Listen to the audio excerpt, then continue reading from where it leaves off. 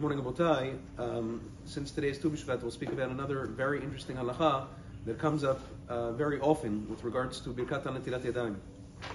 What happens if a person uses the facilities right before he wants to start a bread meal? So obviously, when he comes out of the restroom, he has to do Netilat Yadayim. The question is now, which Netilat Yadayim should he do? For the restroom, for bread, which one? Both, what should he do? So there's actually a very interesting Machloket Rishonim in Siman Kuf Samachay.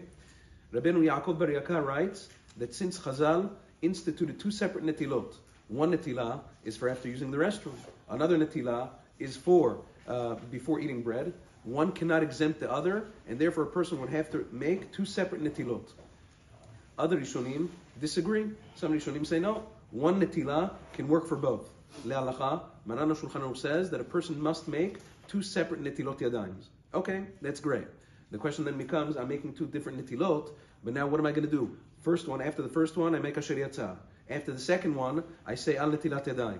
But hey, wait a second, why am I saying al netilat yadayim after the second netilah if I already did the first netilah, which already made my hands pure enough to eat a seudah? So isn't that a bracha levatala? You can tell me to make two separate netilot, but how can you tell me to make two separate brachot, make a bracha of al netilat yadayim after I already made the first netilat yadayim for the restroom? So because of that, we find different answers, different solutions among the poskim.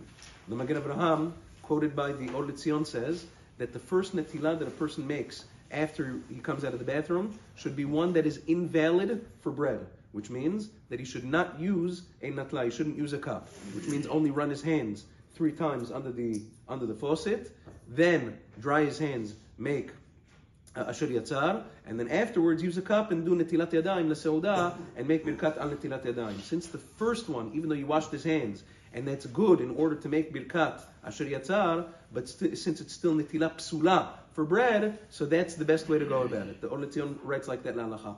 There's an interesting chidush that the Ben Ish Chai throws in over here. He says it's better when you do that, before you do the second netilah with a cup for the bread meal, you should touch either mekomot mechusim baguf, either a covered part of the body, your chest area, or your shoes, something that requires another netilah. Now again, you'd have to do the second netilah anyway for bread, because the first one was pasul since you didn't use a cup, but anyway, it just makes it better. Therefore, the best, although there are many, many different solutions among the poskim, this by far is the best one, brought down also by Halacha D'Ruba, L'Halacha Ma'aseh, that if this happens, if a person uses the restroom right before he wants to sit down to a bread meal, the halacha is that he should do the first netilah only by washing his hands from the faucet, dry his hands, say asher yatzar.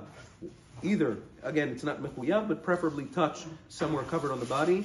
Do another netilah 3 times on each hand with a cup, as you would for any bread meal. Make al netilat yadayim, and then dry your hands, and sit down and make hamotzi. That is the best way to be yotzei kol hashitot. Yom tov and Tu B'Shvat Sameach.